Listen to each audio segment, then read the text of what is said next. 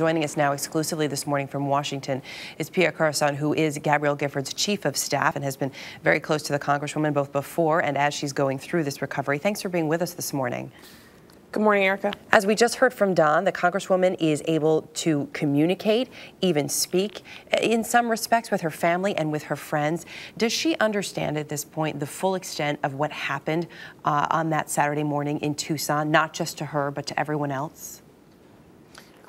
She certainly knows that there's been a traumatic event here. The details of the severity of the injuries to the others, she doesn't know yet about, but she will in time when she's at a higher level of communication. It's that doctors have said it's not really fair, as you can imagine, to tell someone something so tragic and not someone that might not have the ability to ask the detailed questions that someone will have when they hear this news. How much is she able to ask? We heard from her dear friend there, Debbie Wasserman-Schultz, talking about the fact that she really noticed her facial expressions and even some sort of frustration at perhaps not being able to get out everything she wanted to say. Can she answer simple yes or no questions, or can she give more elaborate answers with several words?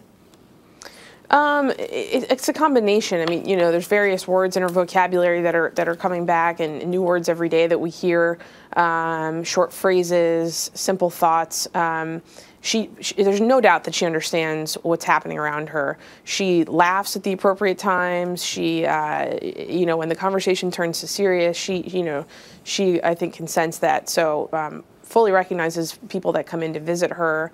So no one that has seen her has any doubt that that she can understand everything around her. And she's just working really hard and progressing. It's paying off, and every day there's new progress that you see. We feel very hopeful at her recovery. What is her day like there in rehab, and what kinds of signs are you seeing on a daily basis, be they physical or even perhaps something you notice in her internally?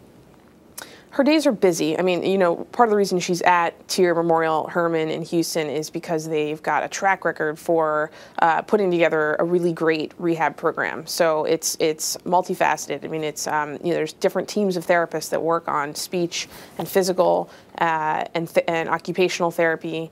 Obviously, eating is a big part of getting better, and sleeping. I mean, that's basics that we all know. So she does a lot of those things.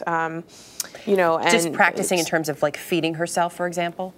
Yeah, or it's just it's nice to eat. It's like makes you feel like a normal person. So she's fortunately got time for all her meals, and Mark's ordered in some food that she likes, and the folks at Tier have been great. They really know what they're doing. Top-notch facility, and so she's got busy days. All right, well, we will continue to follow the progress. We do appreciate you taking some time to keep us updated this morning. Pia, thanks. Happy to.